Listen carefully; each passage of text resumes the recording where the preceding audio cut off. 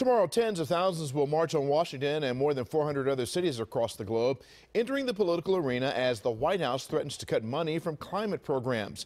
WJZ's Live, Kimberly Eiten speaks with scientists and students in Maryland who want to make sure they are part of the policy conversation. Kimberly.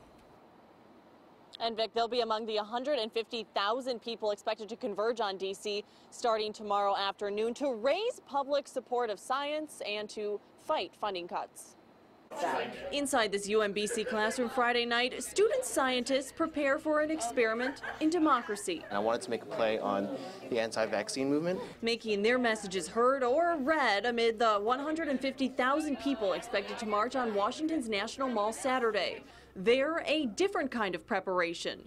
Barriers and stages set for the 2017 March for Science. We want to make sure that, our voices are heard and we have a seat at the table when it comes to science in general. They're not alone. Scientists across the world will leave laboratories and classrooms Saturday, marching in 400 cities around the globe. The movement fueled on social media, much like the Women's March in January, bringing 500,000 people to the Capitol. Scientists tell WJZ the message is political, but it doesn't toe any party line. Science is inherently political. Our government uses science all the time. Something threatened by the current administration, dating back to President Trump's days on the campaign trail. It's time to put America first. We're going to put America first.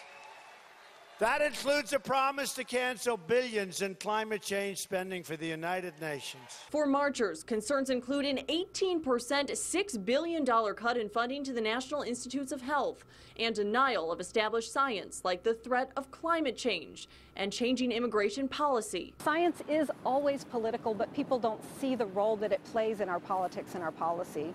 And what we should be doing is having the best available scientific evidence and fact on which to guide that policy.